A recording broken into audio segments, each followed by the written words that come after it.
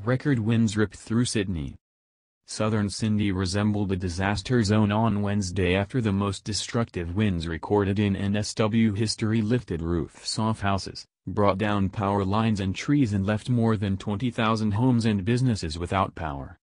The first of multiple severe thunderstorms hit Sydney just after 10:30 a.m., when a tornado-like event tripped through the Sutherland Shire region. The storm's brunt was felt in southern beachside suburb of Kurnell, which was lashed with record-breaking winds of 213 km/h, heavy rain and golf ball-sized hail.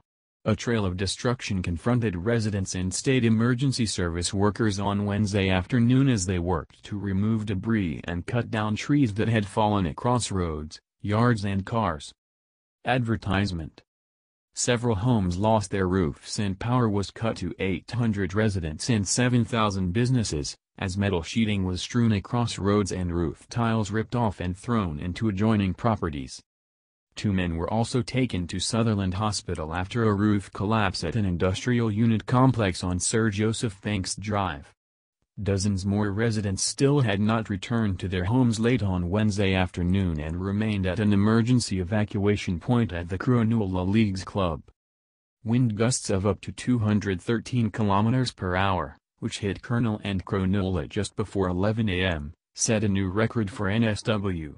The previous wind gust record was 171 km/h, recorded at Newcastle's Nobby's signal station on May 26, 1974. There is obvious evidence that we have had a tornado go through Kurnell today, said Alan Sharp, a meteorologist at the Bureau of Meteorology. James Taylor, senior meteorologist at the Bureau's Extreme Weather Desk, said he could not believe the strength of the winds. I was astounded to see that the automatic weather station was able to record that wind gust and not fail under the onslaught it would have been copying. Around 1:30 p.m. another series of thunderstorms struck Sydney City and the eastern suburbs, causing flash flooding and damaging buildings.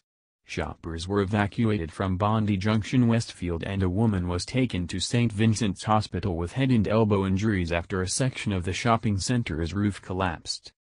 By 6:30 p.m. on Wednesday, SES teams had responded to roughly 600 call-outs to parts of southern Sydney, as well as Bondi, Bellevue Hill, Marlborough, and Port Botany.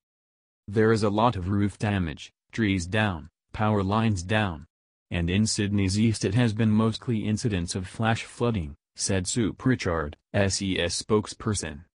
Ms. Pritchard said calls were expected to peak as the working day came to a close and people returned home to damaged property. SES volunteers had also made 15 flood rescues by Wednesday afternoon, all of which involved people who were trapped in their vehicles after driving into floodwaters. Commuters also experienced chaos on the roads, with flooding, power failures, car crashes and fallen trees causing havoc across the city. Traffic banked up as major roads, including Sid Infelt Drive at Bondi Junction, Allison Road at Randwick and Captain Cook Drive in Cronulla, were either completely or partially shut. Flights out of Sydney's airport were grounded during the midday storm, causing delays for commuters travelling out of Sydney, while incoming flights were diverted to airports elsewhere in Australia.